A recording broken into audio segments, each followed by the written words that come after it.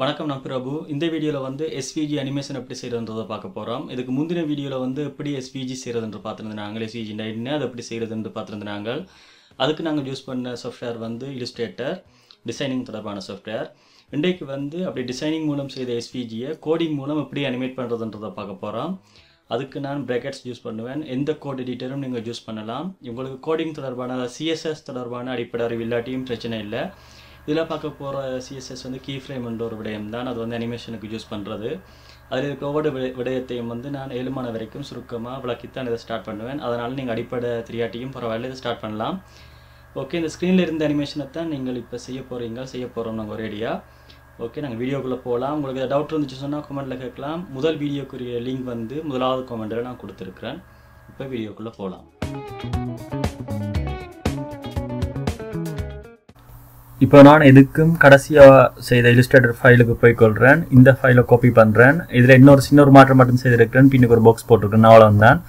இப்போ நான் இதை காப்பி பண்ணுறேன். காப்பி பண்ணிவிட்டு கண்ட்ரோலர் என்ன மாற்றி நீ ஃபைலில் பேஸ்ட் பண்ணுறேன். இதில் என்ன மாற்றம் ஒன்று நாங்கள் செய்யணும்னு சொன்னால் ஈஸியாக்குறதுக்காண்டி இதை வந்து மட்டும் செலக்ட் பண்ணி இந்த வட்டத்தையும் இந்த கோட்டையும் செலக்ட் பண்ணி குரூப் பண்ணிக்கொள்கிறேன். கண்ட்ரோல் G மாற்றி பிறகு இந்த லேயரில் இதில் போய் இந்த குரூப்புக்கு வந்து நான் ஒரு பேர் கொடுத்துக்கொள்கிறேன், லூப்புன்னு சொல்லி. நீங்கள் என்ன பேர் வேணாலும் கொடுக்கலாம். மெட்டதுக்கும் ஒரு பேர் கொடுத்துக்கொள்கிறேன். நான் BG கொடுக்குறேன். நீங்கள் பேக்ரவுண்டோ வேறு எதுண்டாலும் கொடுத்துக்கொள்ளலாம். இப்போ நான் இதை எக்ஸ்போர்ட் பண்ண போகிறேன். SVGயை எப்படி எக்ஸ்போர்ட் பண்ணுறதுன்றதை ஏற்கனவே பார்த்ததால் நான் இதில் ஸ்பீடாக பார்க்குறேன். இப்போ நான் க்ரியேட் பண்ண SVGயை கூகுள் க்ரோமில் ஓப்பன் பண்ணிக்கொள்கிறேன். அதே நேரத்தில் அதே SVGயை நான் ப்ராக்கெட் மென்பொருளையும் ஓப்பன் பண்ணிக்கொள்கிறேன். நான் ரெஸ்பான்சிவ்னு கொடுக்கல, அதனால தான் இது வந்து இங்கே மூலையில் நிற்குது. ரெஸ்பான்சிவில் கொடுத்தீங்கன்னா இது ஃபுல்லாக பெருசாக இருக்கும். இப்போ நாங்கள் அது வேணும்னா திருப்பியும் மாற்றிக்கொள்ளலாம். நான் ரெஸ்பான்சிவ்ன்றதை கொடுத்துக்கொள்கிறேன் SVGயில்.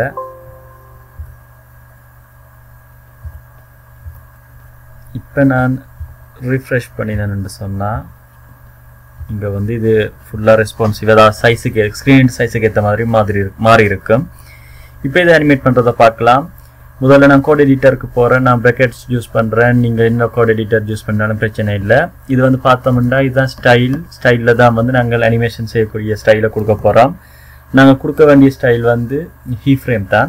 இப்போ ஹீ ஃப்ரேமுக்கு வந்து நாங்கள் ஆட் போட்டு ஹீ ஃப்ரேம்னு கொடுக்குறோம். முதல்ல ஹீ ஃப்ரேம்ஸுக்கு வந்து ஒரு நேம் கொடுக்குறோம். நான் லெஃப்ட் ரைட்டுன்னு கொடுக்குறேன். இதெல்லாம் என்ன பேர் வேணுன்றாலும் கொடுத்துக்கொள்ளலாம். இப்போ நான் ஹீ ஃப்ரேமை ஓப்பன் பண்ணிக்கொள்கிறேன். ஹீ ஃப்ரேமில் வந்து சைவரில் நிற்கக்குள்ள முதலாவது அனிமேஷன் எப்படி இருக்கணும்னு பார்ப்போம். அதுக்கு வந்து நான் ட்ரான்ஸ்ஃபார்ம் பண்ண போகிறேன். என்னத்தை என்று வந்து எக்ஸ் அச்சை மட்டும் XYZ அச்சு இருக்குன்னு உங்களுக்கு தெரிஞ்சிருக்கும். எக்ஸில் வந்து எக்ஸ்ன்ற இப்போ லெஃப்ட் ரைட்டுன்றபடியே நான் எக்ஸுக்கு மட்டும்தான் மாற்றிக்கொள்ள போகிறேன். அப்போ நான் ட்ரான்ஸ்லேட்டுன்னு கொடுக்குறேன். எக்ஸுக்குரியாது அதை வந்து நான் -10 பிக்சல் போடுறேன். போட்ட கோடிங்கை வந்து மூடிக்கொள்கிறேன். இதே மாதிரி இந்த கோட்டை வந்து நான் காப்பி பண்ணுறேன். காப்பி பண்ணி ரெண்டாவதாக போடுறேன். மூன்றாவதாகவும் காப்பி பண்ணி போடுறேன். இப்போ ரெண்டாவதில் 50 கொடுக்குறேன். மூன்றாவதுல 100 கொடுக்குறேன். அது 100%க்கு 50 வந்து இடப்பட்டதுக்கு மட்டும் நான் 10 கொடுக்குறேன். அந்த 10 மைனஸுக்கு பதிலாக 10 ப்ளஸ் கொடுக்குறேன். ப்ளஸுக்கு நீங்கள் இதில் ப்ளஸ் இடையெல்லாம் போட தேவையில்லை. என்னென்னா 10 போட்டாலே அது ப்ளஸ்ன்னு தான் அர்த்தம்.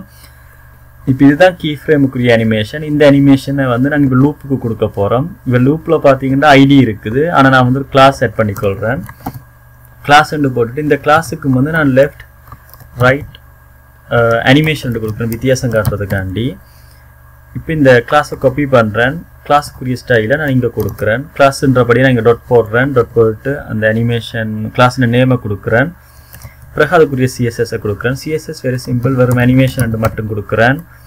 கொடுத்துட்டு அனிமேஷனுக்குரிய பேர் வந்து நாங்கள் இந்த அனிமேஷனை தான் யூஸ் பண்ண போகிறோம். அப்போ இந்த அனிமேஷனை கொடுக்குறேன். எத்தனை செகண்ட் கொடுக்கலாம்? நான் 2 செகண்ட் கொடுக்குறேன். அது வந்து இன்ஃபினிட்டியாக இருக்க போகுது. இப்போ இன்ஃபினிட்டின்னு கொடுக்குறேன். இப்போ சேவ் பண்ணுறேன். இப்போ நான் இந்த கோட்டை கிளிக் பண்ணினேன்னு சொன்னால் இந்த SVG அனிமேஷன் நடக்கிறதா காணக்கூடியதாக இருக்கும். இது வெரி சிம்பிள். நீங்கள் பார்த்தீங்கன்னா தெரியும் எவ்வளோ குயிக்காக நாங்கள் இந்த அனிமேஷனை செய்திருந்தாங்கன்னு சொல்லி. இதுதான் SVGக்குரிய சிறப்பான ஒரு ஈஸியான முறை. SVG செய்யறது டிசைனில் செஞ்சுட்டு அதை வந்து கோடிங்கில் அனிமேட் பண்ணிக்கொள்ளலாம். உங்களுக்கு இந்த வீடியோ பிடிச்சிருந்துச்சு சொன்னால் நம்மளிடம் பகிர்ந்து கொள்ளுங்கள். உங்களுக்கு ஏதாவது டவுட் இருந்துச்சு சொன்னால் கமெண்ட்டில் கேட்டிங்கன்னா உங்களுக்கு ஆன்சர் பண்ண இயலும். என்னாலே இல்லாட்டி சோஷியல் நெட்வொர்க் மூலமாக என்ன தொடர்பு கொள்ளலாம். அடுத்த வீடியோவில் சந்திப்போம். நன்றி, வணக்கம்.